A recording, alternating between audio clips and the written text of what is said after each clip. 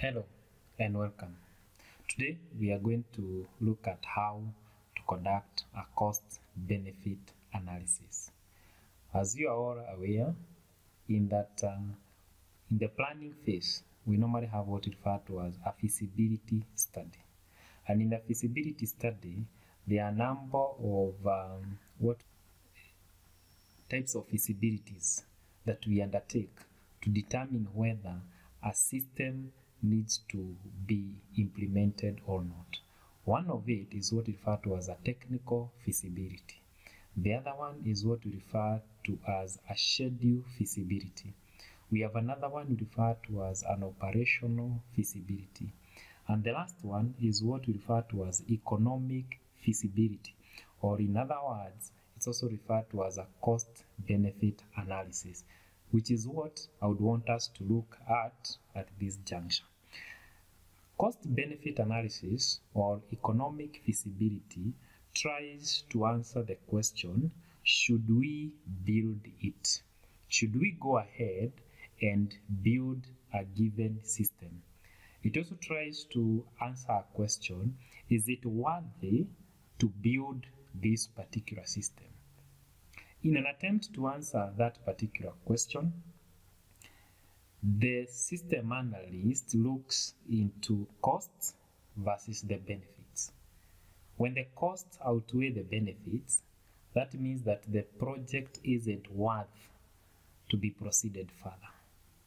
And so how do we tell whether the costs outweigh the benefits or whether the benefits outweigh the costs? We can only be in a position to understand this by conducting what we refer to as a cost-benefit analysis. To enable you understand this concept better, we are going to illustrate this particular process using an example of an inventory system. But before we get to that, it's important for us to understand the steps that one undertakes before we begin the calculations of a cost-benefit analysis. When you are conducting a cost-benefit analysis, you need to follow the following 4 steps. Step 1, you need to identify the costs, you need to identify the benefits. Costs are normally divided into 2. We have what we refer to as development costs. These are the costs that are undertaken during the building of the system, and we also refer to them as one-off costs. They happen when the system is being built. We have another type of cost which we refer to as operational costs. Operational costs are the costs that are incurred when a system is being used. This could be things like maintenance costs. This could be salaries for the support staff. Then we also have benefits, and the benefits are also divided into 2. We have what we refer to as tangible benefits, and we have what we refer to as intangible benefits. Tangible benefits are those benefits that have we can attach a monetary value into them. For example, increase in sales, that you can attach a monetary value to it. Intangible benefits are those benefits that we cannot directly attach a monetary value to it. For example, improved customer satisfaction.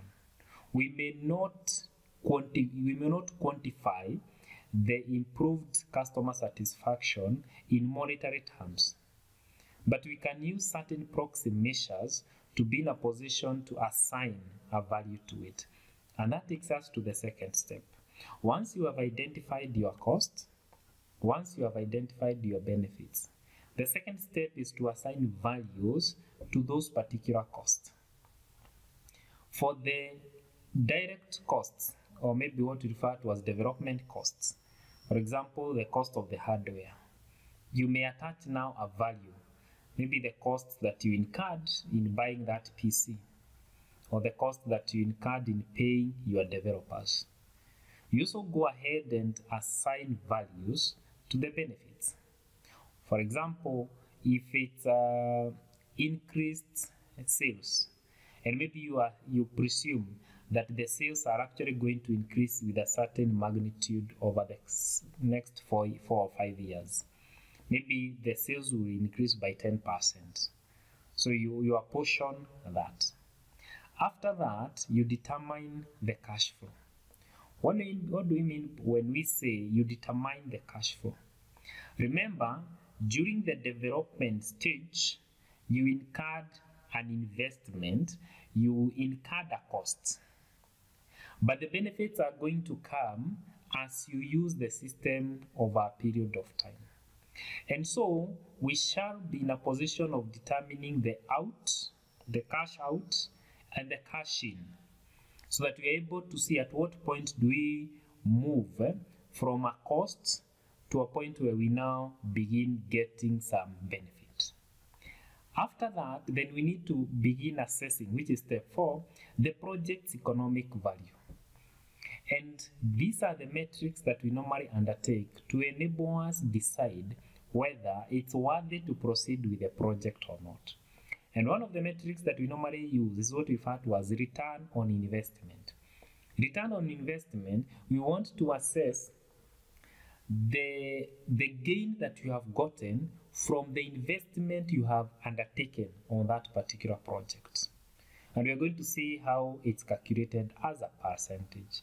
The higher the return on investment, the more worth the project.